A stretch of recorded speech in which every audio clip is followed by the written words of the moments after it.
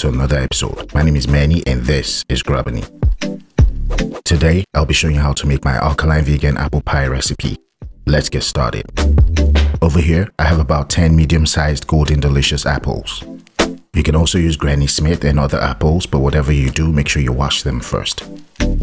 After washing them, wipe them down with a napkin.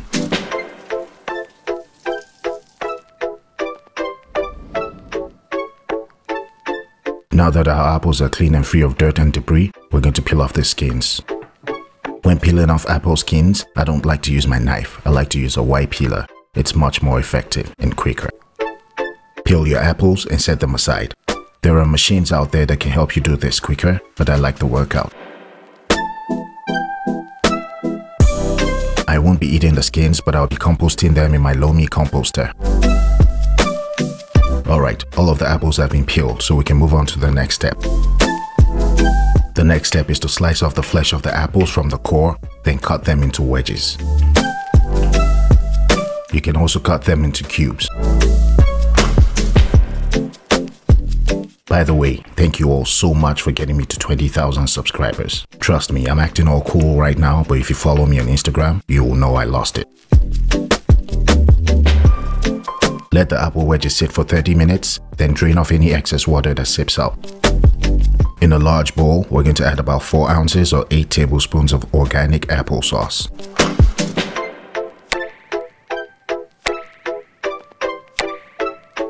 Next, we're going to add 2 tablespoons of sea moss. Fun fact, I bought this from Dr Sebi's daughter. Next, we're going to follow that with about 5 tablespoons of avocado oil. It's time to add the spices and seasonings, and you don't have to follow my exact order.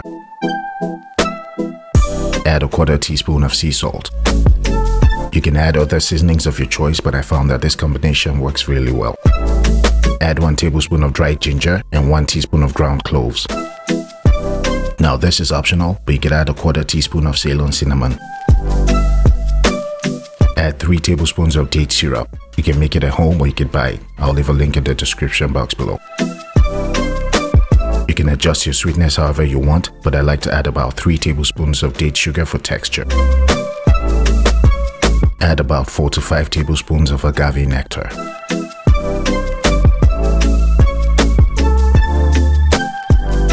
Now that we've added everything needed for the wet ingredient, we're going to whisk it all together vigorously.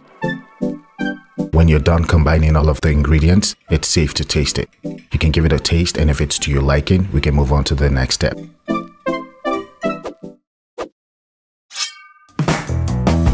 Welcome back. Next, we're going to drain off any excess water released by the apple wedges. Then we're going to pour in our wet ingredients and mix it thoroughly. Mix it so all of the apple wedges are properly coated. This step puts me in a really good mood because it smells like the holidays. This looks so delicious, and yes, you can taste it.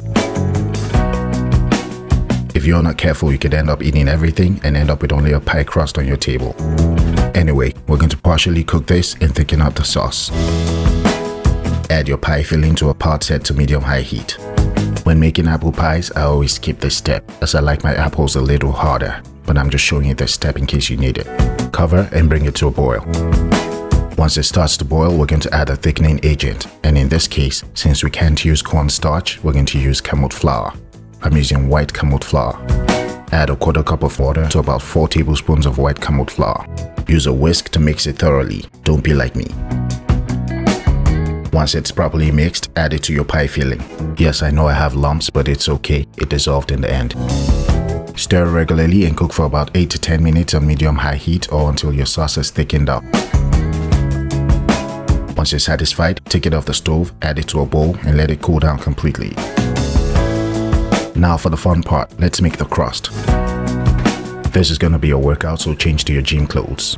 Oh, and don't forget the head and wristbands. Add 3 cups of white Kamut flour to a food processor.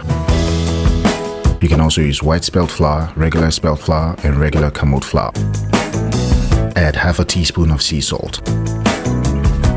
Next, we're going to add about a 1/4 cup of date sugar, and that's about 3 of these pinch bowls.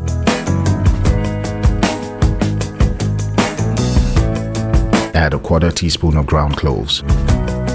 Some alkaline vegans use this and some don't, but finally we're going to add a 1/4 teaspoon of Ceylon cinnamon. That's it for the dry ingredients. Now we're going to give it a few pulses to mix it thoroughly. Once mixed, we're going to add 2 tablespoons of sea moss gel. Add a 1/4 cup of chickpea water, aka aquafaba, and adjust as needed. To replace butter, we're going to add about a 1/4 cup of avocado oil. That's about 3 of these pinch bowls. Give it a few pulses to combine.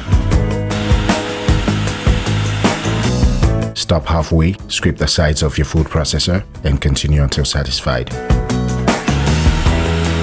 Once you're done, your dough should be crumbly and should be able to hold together when you press it like this. Pour your dough on your working surface.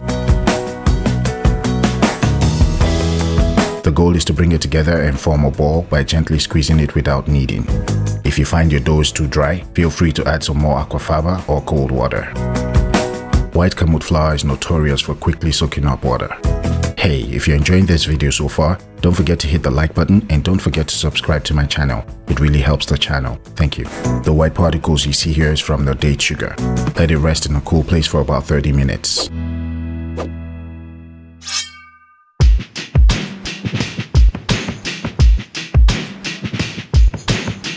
Generously flour a working surface and place the dough over it. Split the dough into equal halves. One for the top crust and one for the bottom. Set this aside.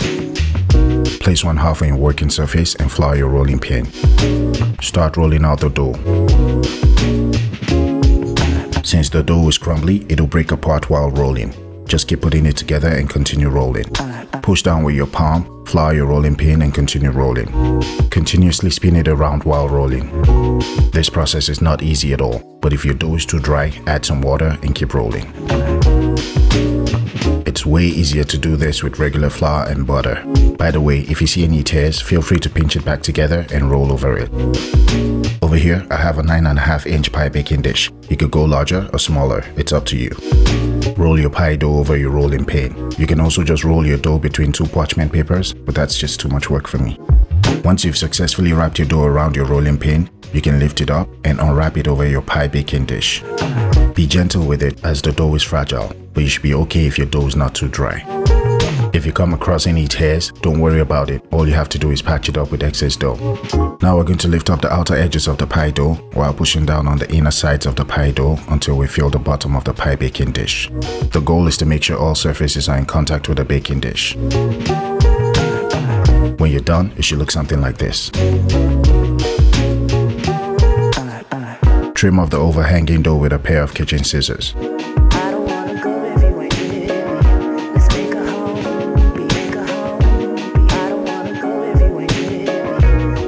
When you're done, it should look something like this. It's not perfect, but it works. You could leave your pie unfolded if you're using a pie crust edge mold. If not, you could go ahead and fold it. Go ahead and fold your pie crust edges back into the baking dish. Don't rush this step and be careful while doing it.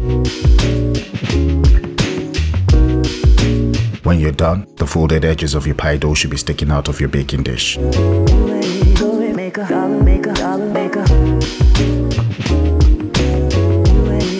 Your hard work is about to pay off. Now we're just going to place some apple wedges at the bottom corners of the pie crust. This will ensure that the corners stay in place while baking and that you get a mouthful of apples when you take a bite. Drain off excess sauce and add the rest of the filling. Whatever you do, do not overfill it. Don't be like me. Make sure you leave about a 1-inch or a 1/4-inch gap at the edges. Save the rest of the apples for the next recipe. Then roll out the other half of the dough for the top pie crust. Use a pizza cutter to cut your dough into half or 1-inch strips. To make it easier, cut off the uneven edge and set it aside. Now you can cut it into strips. And for some reason, I'm incapable of cutting a straight line today. To be safe, you want about 10 to 15 strips. Once you're done cutting, pick up one of the strips from the middle. Depending on how you roll out your pie, the strip in the middle is usually the longest. Place it over the top of your pie and in the middle. Grab the shortest strip in the middle. Place it over the pie. Don't randomly grab strips. Remember, you're going from the middle all the way to your left or to your right. Now we're going to go vertically. Gently lift up every other strip and fold it a little past the middle. This is kind of tricky, but all you have to do is remember that for every strip you lift up, you're skipping one. Grab the next longest strip and place it in the middle. Unfold your folded strips over the longest strip. Now we're going to fold back the other strips we didn't fold earlier. Make sure to skip the strips you folded earlier. Grab the second longest strip and place it vertically over the pie. Now unfold the horizontal strips over the vertical longer strip. Don't worry, it's easy, but from this side of the world I can see that I've successfully scrambled your brains. Anyway, just keep folding, placing and unfolding until you're done. When you're done, it should look something like this. These instructions will be really hard to explain in my cookbook. Using a pair of kitchen scissors, you want to trim off all of the overhanging strips around the pie. Use the edge of the baking dish as a guide so you don't trim the strips too short.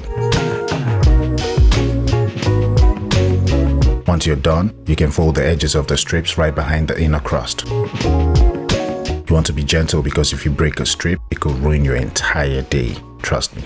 Again, it's not perfect, but it's good. To crimp the pie crust, we're going to pinch it using our left index finger and thumb while pushing in with the tip of our right index finger. All you have to do is remember, pinch and push. Here you go. I mean, for something that's 100% alkaline and made with no butter or shortening, this is amazing.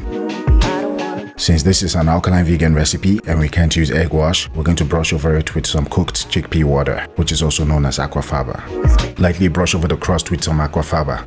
This will help give it the brown color you get after baking.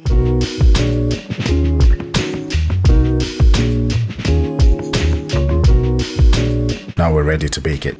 Place your baking dish over a baking pan to help evenly distribute the heat, then bake at 370 degrees Fahrenheit for 1 hour.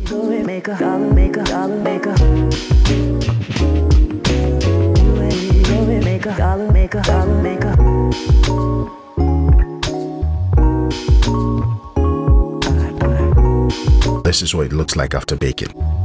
It's not that glorious, but it's delicious.